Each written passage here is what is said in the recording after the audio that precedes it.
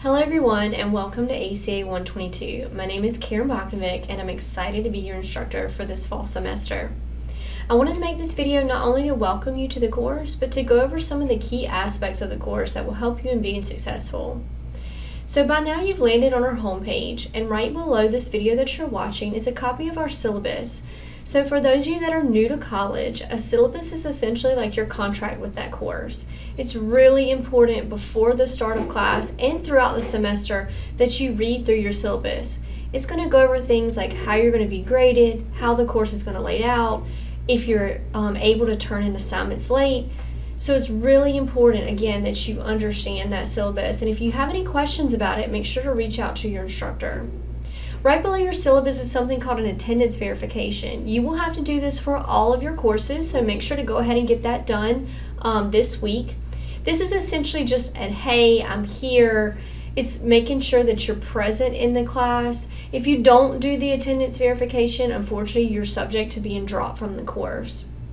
Right below that attendance verification is an announcements folder. So in my course, I send out announcements every Monday to let you know what to expect for that week. If you ever lose that email and you want to go back and find it easily, you can just click into this folder here. Below the announcements is a link to student resources. This covers a lot of the resources that we have here on campus. We're also going to be going over these resources as a part of ACA. So right below our welcome page is a link to instructor information. So if you ever need to reach out to me, you can best contact me by email. This also has my office location and office hours. Again, those of you that are new to college, because ACA is designed for students that are new to college, office hours are a time that you're able to drop in and see your instructor.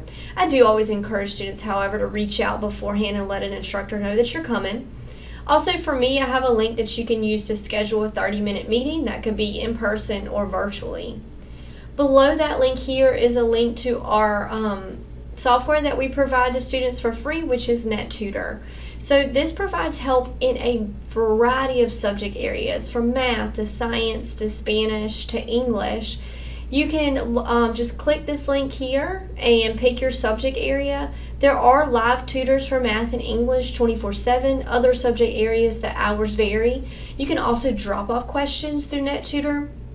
A great way to utilize this resource is in English. You can drop off a paper and have somebody read it and edit it, and then they'll send those edits back to you within 48 hours.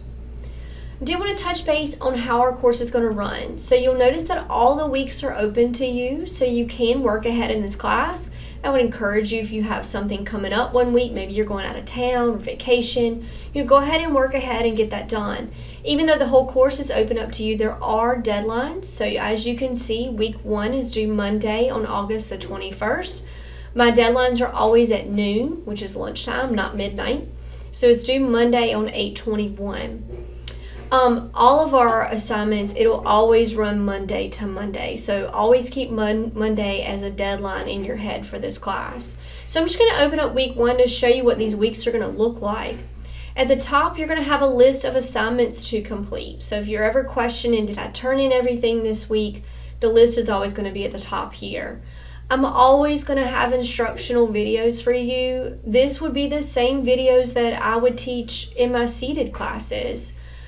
Often I get questions where the answers are found in the videos for that week. So even though I welcome questions, I would really encourage you to first watch these videos. Directly below the videos, I'm going to have links to any resources, so handouts or things that I would normally pass out in a seated class that I think is going to help you. And then towards the bottom, you're going to see these headers that say assignments. So these are where you're going to find your assignments for the week. So for week 1, you're going to have to do a discussion forum. Again, you can access that by clicking directly into it here. You're going to have a syllabus quiz. So again, I'm ensuring that you're reading the syllabus. You're going to take a quick quiz on that. And then the last assignment is going to be actually you sending me an email. And a lot of students are like, well, why do I have to send you an email? This is an online class. I want to make sure that you're accessing your email and that you know my email address in case you have any questions. So that's typically how our week is going to run in this class. So again, lesson videos, resources, and then the assignments are going to be towards the bottom. I did want to point out a feature of Moodle is your gradebook. So down here at the very bottom under the last week, you're going to see something called a course dashboard. In all of your courses, that's how you're going to access your gradebook for the class. When you click into the course dashboard and you click into the link that says gradebook, you're going to see your grades, but you're also going to be able to see your instructor's feedback.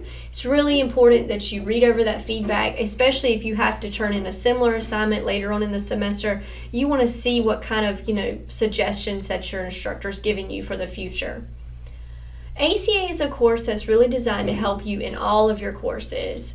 This is a class where I tell students, as long as you turn in the work, you should certainly earn an A. Because again, I'm trying to help you, I'm not trying to hurt you. If you ever have questions, and this isn't just about ACA, this is about anything on campus, any questions you have as a student, please feel free. I am the person that you can certainly reach out to. Email me, set up a time to meet, whatever works best for you. I look forward to getting to know you this semester.